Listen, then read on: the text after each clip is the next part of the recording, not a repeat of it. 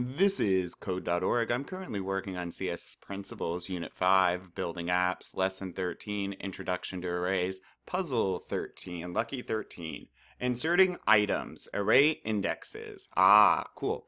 If you want to add an element to the middle of your array, you can insert item to specify an index at which an item should be inserted. Insert item, list, index, item. So this would be the array's name. This would be the index you want it at, maybe 2, which would be the third position. And this is what you are actually adding to it. Just like a pinned item, insert item creates a new location in the array. However, insert item allows you to insert an item anywhere in the array, not just at the end.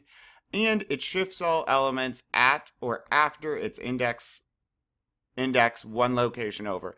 This is a super nice feature of JavaScript. Read the documentation for its insert item. So documentation, if we hover, you'll remember we can just click see examples. And this does give a ton of info on it.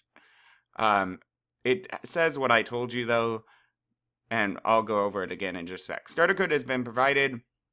Append some strings to an array, but right now they don't form a complete sentence. Use insert item to individually insert strings to your array to form a complete sentence. Use console log to confirm you successfully created your sentence.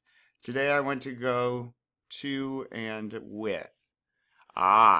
So today I want to go to, so let's count. And remember, we start counting at 0 for an array's index. 0, 1, 2, 3.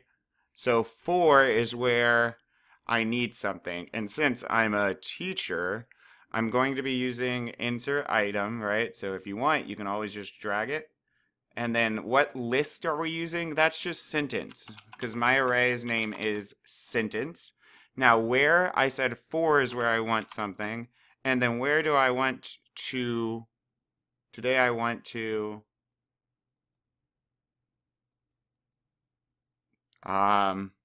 code, so code, and then if this is going to go in at 4, 0, 1, 2, 3, 4, remember we're adding something, 5, 6, and then 7 is the final one. So I'm going to use insert item. Oh, I need something at 7, 6. So I need something at 6. Code and, I don't know, debug. Whoops. Sentence is the name of our array, and then debug. I want to code and debug. I know I'm romantic. With, I'm just going to copy this because we're using it again. And now, so if I have a 6, so 0, 1, 2, 3, 4, 5, 6, 7. Let me paste this. And this will now be 8. And do you know who I want to code and debug with? You. Ta-da! All right, let's test it out. Poetry. Awesome. Yeah, insert is super handy because we can shift everything over. The only hard part is knowing knowing and remembering to count starting at 0. Anyways, let's keep going.